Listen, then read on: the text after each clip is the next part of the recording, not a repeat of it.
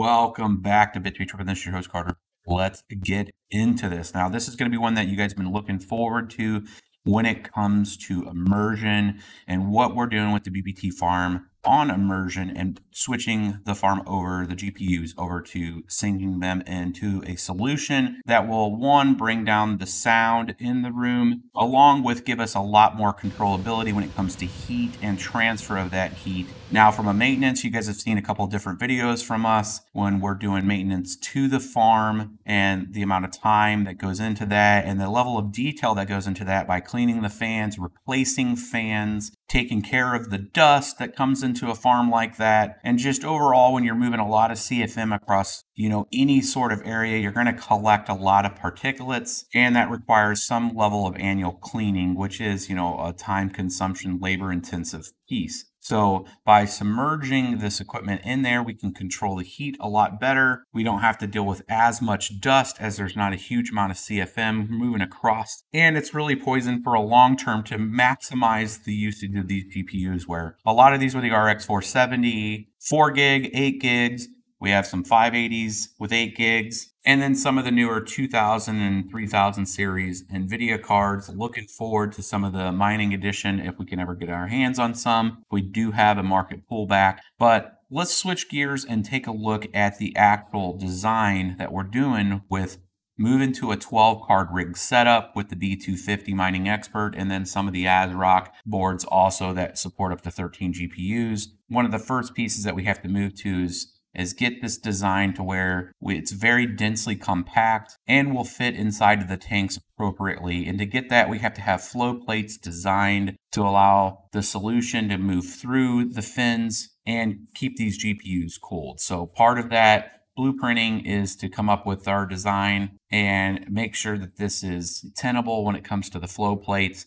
You can see how we put these together with these little tower struts and then made sure that's pretty tight and put together. Now, again, this is a real iterative learning and design. We'll probably have a few of these made and then see if this ends up working out for us or have to make pivots and changes to it. But what it came down to is how densely compact can we get these GPUs, and with having, close to 2,000 of these type of GPUs at 12 GPUs per rig, you can see, what kind of setup we're looking at from a distancing. This is about 16 inches across. And with about 2,000 GPUs, you're looking at about 166 rigs or so.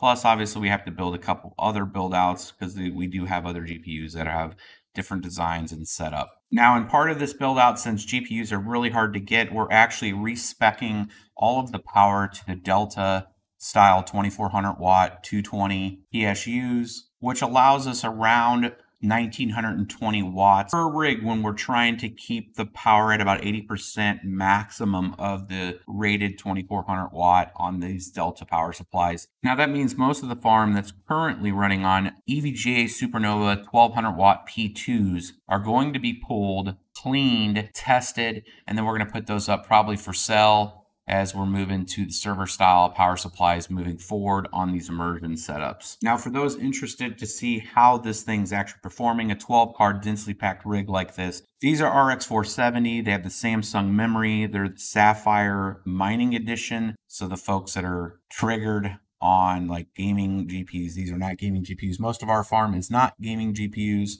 And these things actually still really perform well. These 8 gig GPUs can still mine ETH and they're about 31 mega hash each. And you can see this entire rig here running just over 364 to 372 mega hash full system. And it's pulling about 1,650 watts for that 372 mega hash. Now, I just wanted to give you guys a sneak peek, some close-ups of this rig setup and design. Once we kind of get to the final spec, we'll do a full design overview, a 3D CAD version of this, so you guys can understand the full distances and how we actually got this put together in the way we did. I mean, this technically could be put together in a lot of the same ways with a lot of different GPUs. Again, you'd want to have your GPUs really close to the kind of the same size to line up the tower struts that are holding these apart. But hopefully this one was a good one for you guys, and we can bring more of this detail as we start to get the flow plates and the first tank built. Stay tuned. Make sure you subscribe, like, share if you're interested in this kind of content. And we can get into some more detail when it comes to total cost of a build out like this as we get further down the line with the dry coolers in place and some of the plumbing in place. And we could bring some of that transparency to you guys just